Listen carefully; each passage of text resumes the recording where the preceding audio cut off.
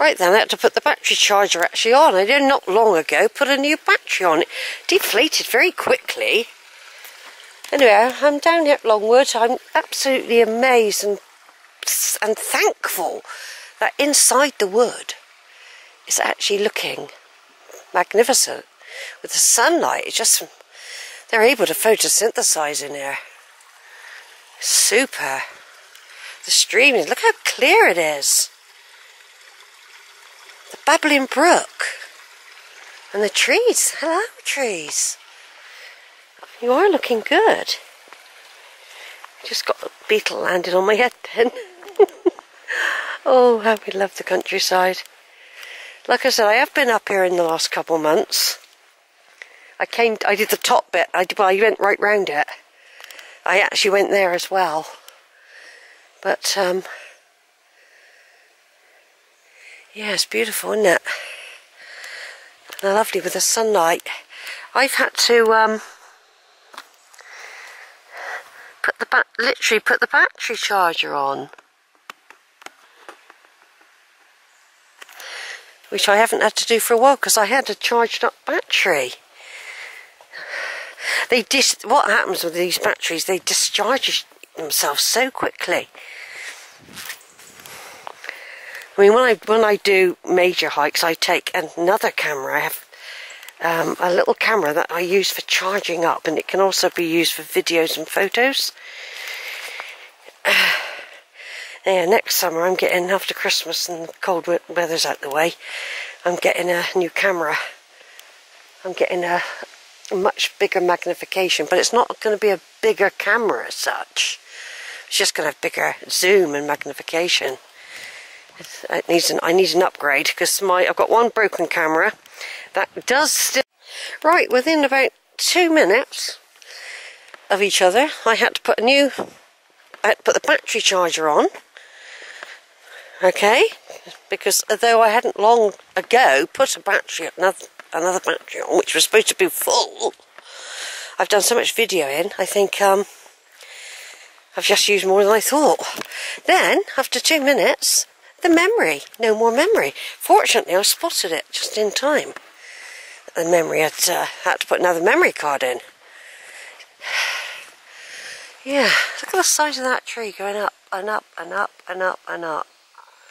It's magnificent, isn't it? The sun's gone in now, and they did say there could be a shower of rain at 3 o'clock. I hope not. I haven't brought the umbrella, and I want to have my cheese and tomato when I get up the top of the wibbly wobbly lane. I want to have my cheese and tomato and packet of crisps. I love that, and one day I am going to explore up there, you know. Got all the moss and that. It will be easier in the winter to do it. I was just saying how relieved I am. I don't know what I missed on the video. It wasn't a lot, but I was just saying how relieved I am that the trees on the outside are taking the full brunt of the storms and the rain and the wind that we've had this summer. Record-breaking storms. Record-breaking heat waves. Because I was so worried last week, I didn't come in the wood, I went round the edge, and I was quite alarmed, and elsewhere that I'd seen trees. So this is just, they still look a little bit delicate, but it has reassured me that this place is safe. It is lush down here though. I mean, somewhere under here there's got to be, I mean, those trees up there look a bit dead, I must admit. But there's got to be underground stream. I mean, the streams are drying up everywhere. It's true that when I first came in, there was water. More water about, definitely. Unless it's been redirected because of the caving system. It's a possibility they've done something, because we get cavers up here. Potholers. It's a big underground caving system here. It links up with... what's that in my hair? Oh. It links up with Cheddar Gorge. Oh, I've got something there.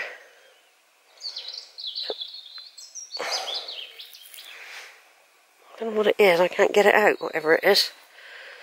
It's sort of... Oh. I might have to shake my hair out in a minute. It's probably just a... There.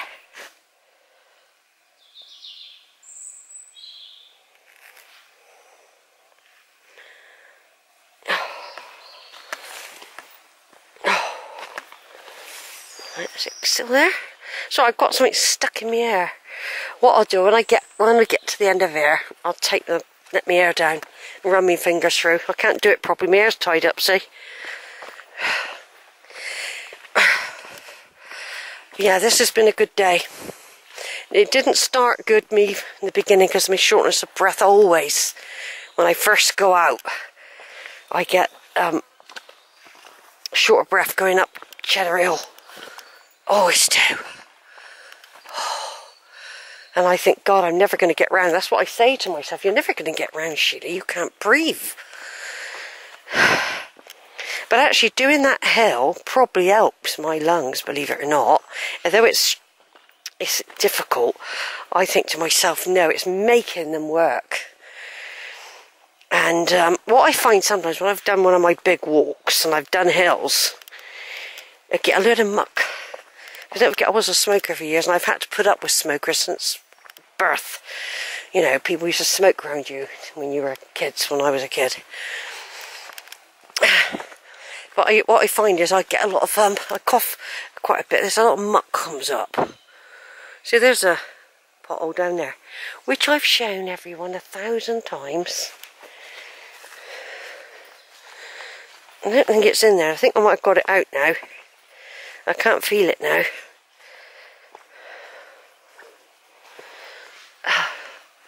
You'd be surprised what you get on you when you get home. When you've been out. Yeah. It's changed, like they said. 3 o'clock, they said there could be rain. They said that, and it's actually so true. Some of their weather forecasts are amazing. It's not supposed to last, though. Because you only got to have one downpour, enough to soak you. I haven't brought the umbrella. I haven't got any water. I've got a light waterproof jacket. I've got a cover for my bag, so all my stuff will be safe. But there are. So I'm going up in a minute. I'm going up the wibbly wobbly track, so long sheepfield, and there's places you can shelter there. It's like really good trees that and shrubs. Right then, I think it's time to turn off. We've gone a bit dull. I'm so glad that I caught those lovely green areas a minute ago.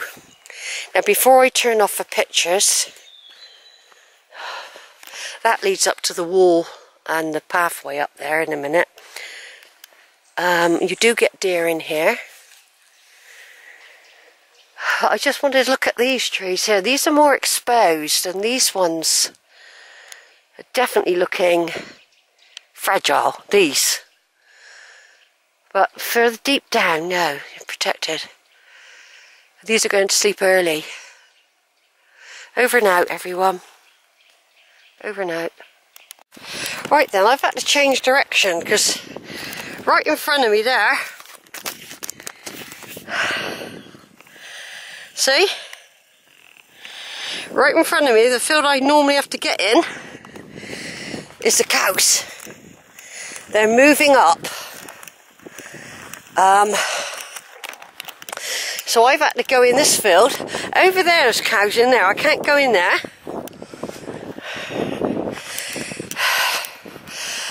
That field there was through this gate here. I don't think they can get in there. But I don't want to bump into them when they go through a gate up the top and they start going down that way, because that's the way I got to go.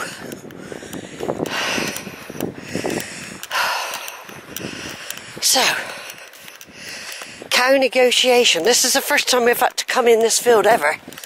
They don't normally come this way, but I'm going to be quiet in a minute, because I don't want to alarm them.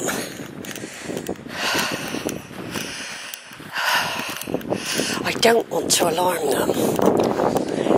I mean, I probably could have gone down there and got over the gate and then got over the other gate. But there's cows in there. I'm surrounded by cows. Right, I'm going to turn off again now. Because I can't